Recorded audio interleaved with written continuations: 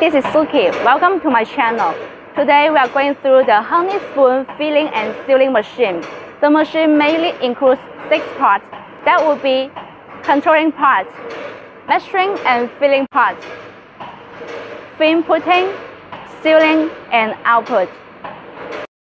On the controlling panel, we have temperature meters of the sealing part. Here is the sealing temperature, and this one is the hopper temperature. And there has some operate buttons and an intelligent touch screen.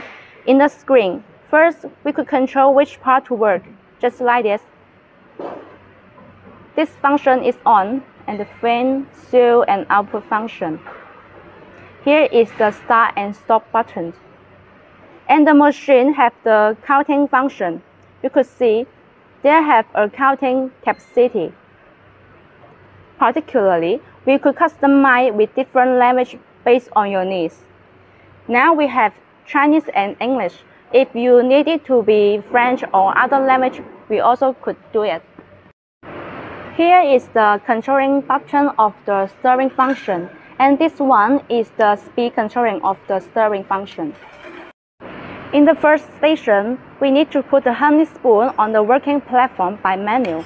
If needed, we could add an automatic spoon feeding device on here.